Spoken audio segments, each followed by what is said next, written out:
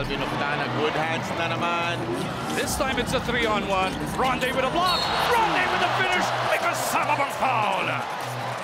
Nakita natin yung upper body strength doon. Maraming contacts going up for that dunk. Somehow, still gets that throwdown. Itong si Ronde Hollis Jefferson. He's shaken up. Gian to the corner. Diyan nakapasok si Gabe kanina. Wow. Dalawahin mo na! Wow! That makes his first three-pointer. Fires up an air ball yung kanyang susunod and makes another three-pointer. 6 points na. Itong magaling na defensive Giga. Datu gets it down low. Heruela lang ang katapat. Nagpabitin pa si Keith. And one para dito kay Keith Datu Jr. Smart pass din papunta dito kay Keith Datu. Nakita nila mouse in the house. Sabi mo nga, maliit na Brian Heruela ang natapat sa kanya. So easy.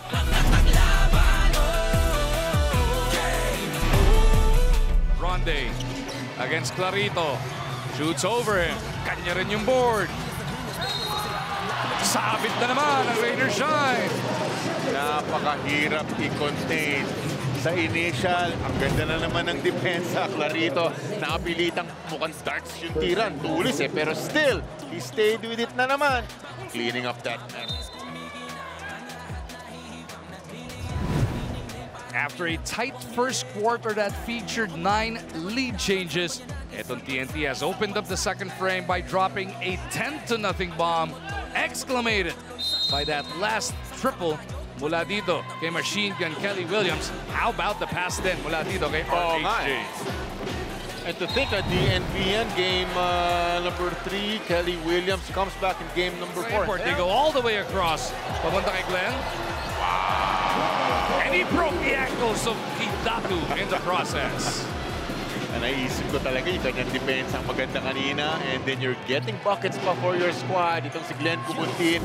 What a boost magmula kay Kubuntin para sa TNT.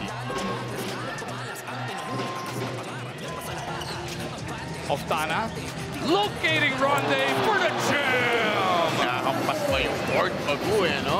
Napakagandang pasa. Calvin Oftana to RHJ. Balik sa kalahating kaon na bantay ng tropang Giga. Si Aaron Fuller. Kubuntin gets behind the D. Touchdown TNT. Able to leak out. Nakita niya kaagad. Oras na nirebound ng kanyang kasama. Hanapin sa mga Sockmet accounts ng PBA at ng Arena Plus. Roger Ray Pogoy lights it up. Problems are compounded para dito sa Rainer Shine. Itong 16-point lead.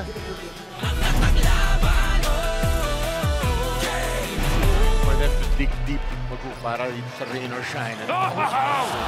Speaking of digging deep, Ronde Hollis Jefferson bringing the pain. Nakakapanlambot yung nangyayari yun. Minutes of this third frame. Pogoy na libre. The defense caught napping once again. Parang naiisip ko, parang hindi na talaga friendly ang rim na to. Hindi, but tropang Giga get it right back. Ronde again! Bastos jam! Tuloy-tuloy ang problema ng Rainer Shine. A lot more of those. Lemeti hands it off to Mamuyak. 7-0 run para sa Rainer Shine. Seeing some momentum here on the side of Rainer Shine. Naibaba ng 20. Possibly 19 on a bonus free throw. Magandang pasa. Drop pass. Lemedi to Mamuyak. And naramdaman ni Coach Shot Reyes na of numbers. Pero today, hindi ko natin nakikita. Ronde on the money with the 3 to break the silence para sa TNT. At yun naman yung instructions.